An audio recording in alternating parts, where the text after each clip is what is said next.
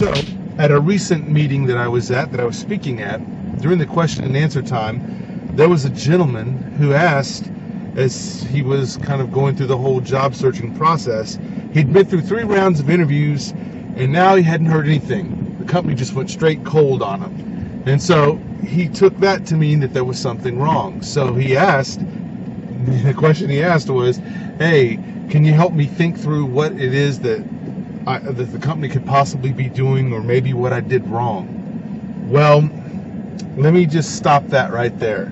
First of all, if you want to become neurotic, that's one way to do it, is to start trying to worry about or trying to think about what other people think in terms of what's happening. You'll never figure it out, and you're not supposed to, right? Their thoughts are their thoughts, yours are yours. But really, more importantly, this smacks of a scarcity type mentality.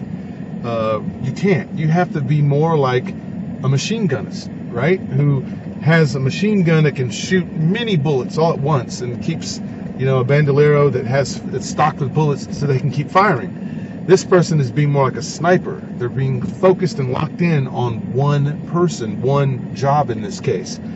So if you're in sales, you also get this. You got to keep the funnel full. You can't just go off of a couple of leads and think that's going to get you paid for the month. You have to constantly keep that funnel filled with prospects, or else your closing ratio is going to go way down. And so, same thing, if you're out there in the middle of a job transition right now, I will tell you, do not get focused on just this one company because they've invited you in for 2 or 3 interviews. Obviously, you want to do your best, and you want to show up, you want to be authentic, and you want to be able to articulate what you do well, speaking from a perspective of strengths, of course.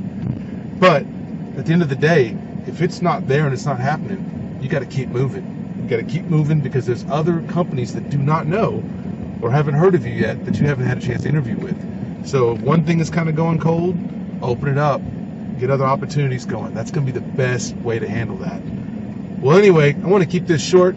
I'll just say this, as a professional development coach and someone who loves to encourage people and see people flourish, because that's what we're all trying to do. We're all trying to flourish. I'll just end it with this. Here's what you need to know. Always, and I mean always, always, always, always work from a position of strength. If it's zapping your strength and making you feel weak, and now you're dwelling on how you feel weak or inadequate, I'm going to tell you your focus is off. So again, always, always, always, always work from a position of strength. Okay, go out there and make it a great day.